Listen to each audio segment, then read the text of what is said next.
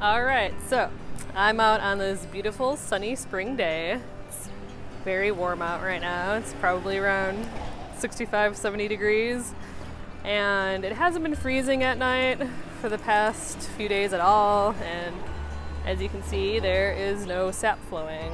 It's totally dry now.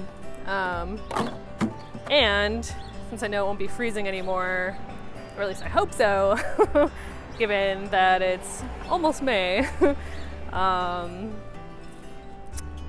going to pull the tap. Alright, so pulling the tap is really easy.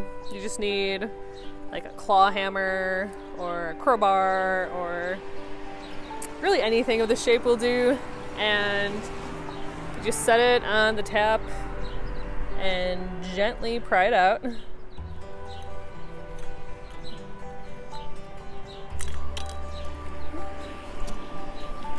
There it goes. It's that easy. And now what you want to do is just clean the equipment that you have. Don't want to use any soap, just hot water. You can sterilize it in boiling water and store it away for next year. Okay, so in this case, it was really easy to tell when to pull the taps because it warmed up enough that the sap just stopped flowing completely. In other cases, you might still get sap flowing. It might not warm up as fast as it does right now, and you'll be able to tell that it's bad because it'll be cloudy. Normally when the sap comes out, as you've seen, it's totally clear. It looks almost like water. Well, it looks just like water. But as you get more towards the end of the year, it might have more of a cloudy appearance, and that's called buddy sap. And at that point, it's no longer good to boil, and it just kind of tastes bad, so you don't want to use it anymore. Alright, so I'm out on my front porch right now, and I just wanted to show you the branches of this tree that we just tapped, the silver maple, because I think it's cool. This is what I am talking about when I'm talking about buddy sap. You can see all those little circular things on the twigs. They look kind of like flowers, but they're really not. They are buds. And they're opening up. This is as much as I can zoom in, unfortunately. But they're red and they're opening up, and they shortly will be producing flowers and then leaves, and it's really sweet.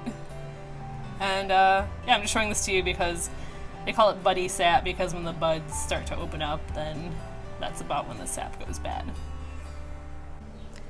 So I just wanted to show you a close-up of the tap, or spile as they're called.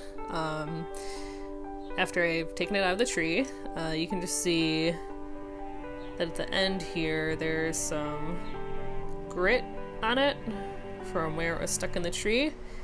And that'll be really easy to get out with just some hot water and like a scrub brush or a scrub sponge. There's no need to use soap. You do want to actually avoid soap because it can contaminate the flavor of the sap. Don't want to drink soapy sap. It wouldn't be tasty. So yeah, you can just scrub it off with hot water and then sterilize it in boiling water. Alright, so now that I've told you how to tap your own maple trees, go out there and do it! Seriously, it's such a great way to connect with your friends, the trees, out there, and with your human friends. You know, like, it's a fun thing to do together as a group.